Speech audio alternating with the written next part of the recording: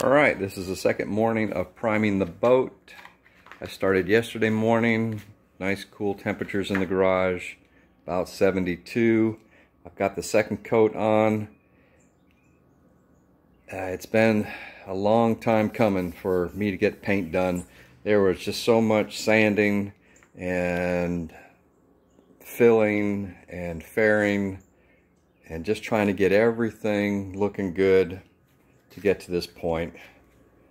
And this is a 18-foot sailboat, and so far with the System 3 primer I've used about, totally when these two are mixed, it's a gallon, so I've used about 2/3 of it, and I've got one more coat to go.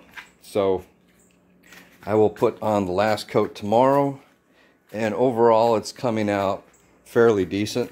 There are a few places where I have a couple runs that I will hit lightly with some 220 or 500 grit wet dry paper before I start painting. Now I masked off, I took off that one piece of blue tape earlier, but I masked that section off for the gunwales where the gunwale is going to be glued to. So I didn't want to have to clean up paint that was there just to glue on my gunwales. So I'll remask that before I put the third coat on. I just wanted to make sure the tape would come off easy enough, and it did.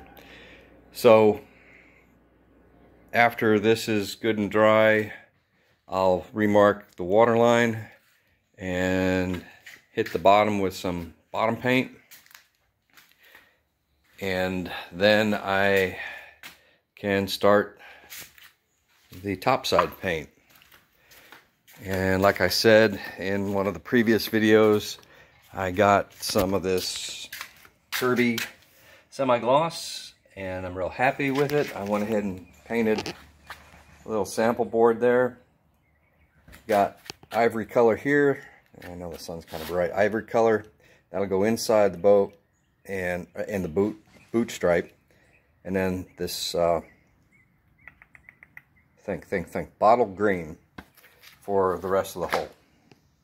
So I'm pretty pleased with the looks, and it should go real well with the tan bark sails, which today are in the mail. So I'll get my sails probably Monday, Tuesday of next week. So that's it for now, and I'm glad to be at this stage, because hopefully by mid-October I can get this thing flipped back over. Over and out.